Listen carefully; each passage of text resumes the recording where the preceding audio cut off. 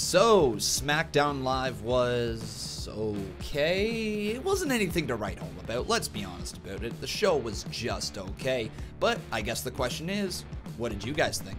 They should have done a career versus career at SummerSlam, but it is great for the debut of Fox SmackDown. So that way, we don't get to see Shane in the new era of SmackDown crying, laughing face, crying, laughing face, crying, laughing face. I believe that the Bryan and Roman storyline will lead to a match later down the road for a WWE Championship opportunity. I agree. I think it's going to either be Bryan as the mastermind of the whole thing right here with the attacks on Roman Reigns, or it's just going to straight up be a babyface versus babyface #1 contendership match for the WWE Championship. The show was decent in my opinion, but the Kevin Owens and Shane McMahon ladder match is interesting. Can't wait for that. I think it was pretty good. I'm glad that the Kevin and Shane rivalry will end with something different than just a Hell in a Cell match, since they already had that. Overall, pretty decent show to close out SmackDown on USA. And honestly, my friend, I forgot about the fact that Kevin Owens and Shane McMahon had a Hell in a Cell match in the past. That's where Sami Zayn turned heel, saved Kevin Owens as Shane came crashing down through the table. So you're absolutely right. Good on WWE for not just going back with another match we've seen before and giving us a ladder match, a type of match that we don't generally see in the WWE all that often anymore unless it's Money in the Bank. So I don't know about you guys, but I'm personally pumped for this match. The show overall wasn't bad, but compared to Raw, it's trash. And especially heading into SmackDown moving to Friday, and Fox, they need some more exciting matches and pull out things that would entertain us. But the show stealers for me are the Daniel Bryan versus Eric Rowan match and how that played out. Fire and Desire versus the Kabuki Warriors, big thumbs up. And the ending portion of the show were all good. So my final rating of the show is 8 out of 10. Most of you might know by now, but I am a huge Sasha fan. So I loved the end. She had been booked weak over the past few weeks. Becky looked strong too, I thought.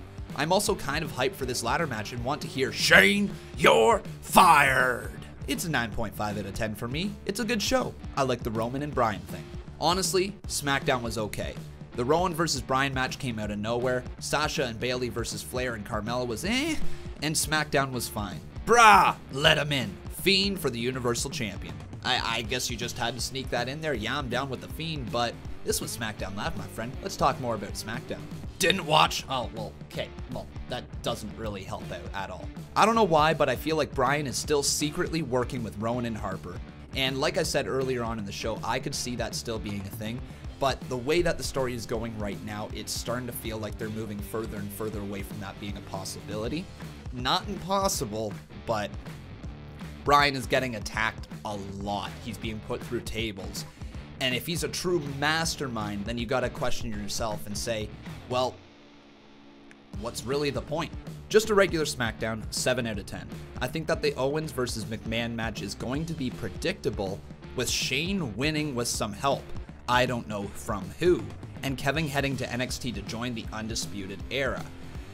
I would say that's far from predictable. If I'm being honest, the predictable thing seems that Shane McMahon will lose to Kevin Owens and Kevin Owens will get his job back and Shane McMahon will be taken off TV. That seems like the predictable route. What you just suggested was almost a fantasy booking type of scenario. Don't get me wrong, I'd love to see Kevin Owens join the Undisputed Era, but that is not predictable. Definitely not predictable. You should subscribe to Conman Reacts. Yo, MLB Clips knows what's up, my friends. You should. It was great, to be honest, especially with it being the last episode on the USA Network. We have entered into a new era of WWE with next Monday and Friday, we have Pyro and new stages. Can't wait for what the future holds for WWE. What an exciting time to be a wrestling fan, whether you're with WWE, AEW, New Japan, Ring of Honor, TNA, what have you. Wrestling is the best it has ever been, and there's more ways to watch your favorite superstars on whatever show. I'm just excited to have this whole new generation of people seeing wrestling and how great it truly can be. The show was just okay. Seemed like they were setting up some future storylines, which is good. Glad to see KO is back. I hope CM Punk shows up on Friday next week. There's always that one person, isn't there? Pretty good show. Kinda feel like the Kevin Owens Shane McMahon feud has been going on for too long. I like the Roman Reigns and Daniel Bryan segment. I also chuckled a bit when R-Truth put Carmella on his back and ran away with her. I would give the show a 7.5 out of 10. The show was just made to pass time to get us to Fox. I think WWE is going to step its game up once they go over to Fox. A few good moments, but nothing that great. Just okay, 6 out of 10. And unfortunately, right now, we are stuck in a little bit of a limbo. There's no real upcoming pay-per-views. Yes, you've got Hell in a Cell, but the whole purpose of that pay-per-view is the cell matches, and we've already got those booked.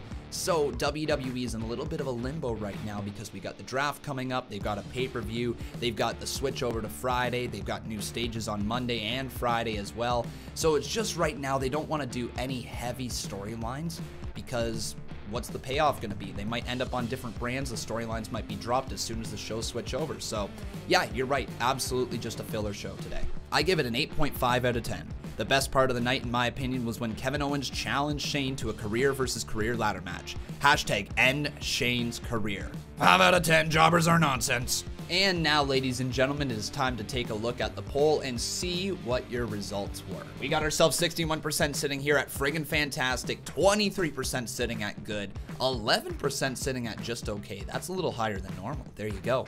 2% sitting at bad, and 4% sitting at absolute crap. But don't let the conversation end with this video. I want to hear from each and every single one of you guys down in the comment section below. What were your thoughts on SmackDown Live? Did you like the show? Did you not? Did you really, really hate it? Or were you somewhere in between all three of those options? The choice is yours. Let me know once again down in the comment section below. But while you're at it, make sure you leave a like on this video, also making sure you are subscribed to this channel, and of course my main channel, Conman167, as that is where you can vote in the polls for these videos. Make sure you get your comments in as quickly as possible once the polls are up, because there's a lot of comments that come through and I can only fit so many people into this video. But again, guys, thank you so very much for watching. I hope you enjoy the content on this channel. Thank you for giving Conman Reacts a chance. And as always, I've been Con, and that was What Did You Think of SmackDown Live? You should subscribe to Conman Reacts.